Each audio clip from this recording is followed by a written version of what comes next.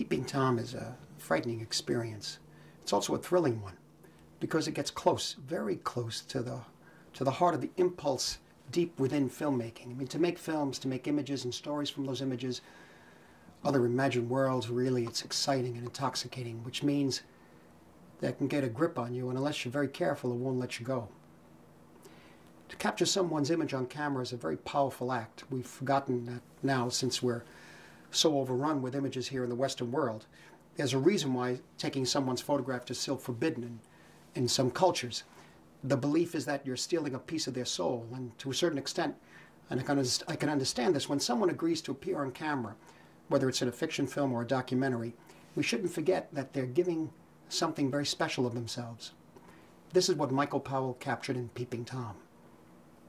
Powell dared when no one else had dared before him, to show us how close movie making could come to madness, how it could eat you up. He was telling an extremely uncomfortable truth, something that nobody really wanted to know, on top of which he was doing it in a spectacular lurid Eastman color, images that almost recall the covers of porno magazines. And he paid the price. I mean, Peeping Tom put an end to his career in England, and he had to go to Australia in order to find what little work he could later on. When I saw Peeping Tom, my first reaction was, could this have been the same man who made the red shoes, made this picture? Could that be?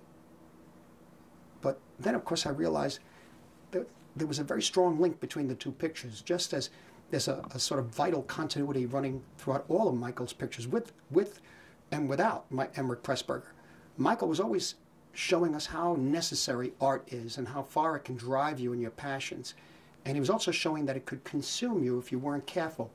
In a sense, Peeping Tom was his last word on the matter. It's also one of his greatest films.